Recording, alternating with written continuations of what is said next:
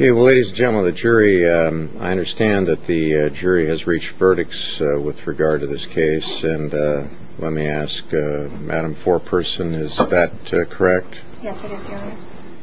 And did, in fact, at least 10 of your number agree on each of the verdicts reached by the jury? Yes, that's correct. Well, before I ask you to pass the verdict forward, let me just, on behalf of the court and on behalf of this community, thank all of you for your hard work in service to this community. You've given weeks now of your life at significant personal sacrifice in furtherance of this important process, in service to this community, and in service to the core principles upon which this country was founded.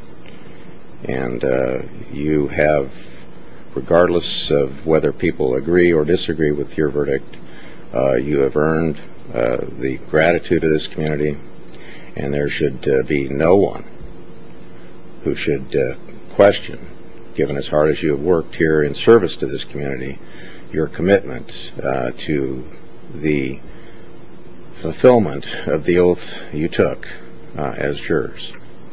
And so with that, inadequate though the words may be, we offer our thanks. And with that, if you'll hand the verdict form, please, to my bailiff.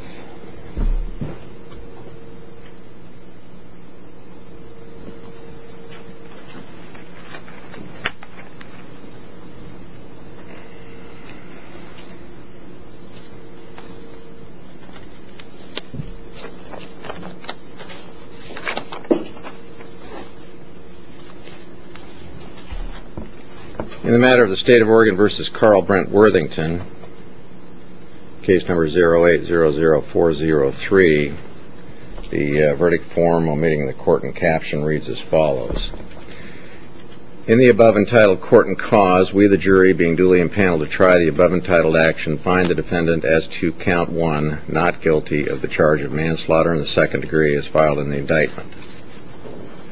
Paragraph 2 reads, in the above entitled court and cause, we, the jury, being duly impaneled to try the above entitled action, find the defendant as to count 2 guilty of the charge of criminal mistreatment in the second degree as filed in the indictment.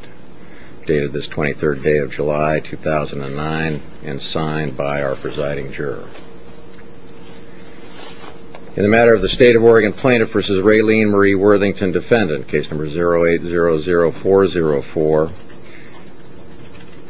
omitting the court and caption, the verdict form reads as follows. In the above entitled court and cause, we, the jury, being duly impaneled to try the above entitled action, find the defendant as to count 1 not guilty of the charge of manslaughter in the second degree as filed in the indictment. Paragraph 2 goes on, in the above entitled court and cause, we, the jury, being duly impaneled to try the above entitled action, find the defendant as to count 2 not guilty of the charge of criminal mistreatment in the second degree as filed in the indictment. Dated this 23rd day of July, 2009, and signed by the presiding juror. Now, would either of the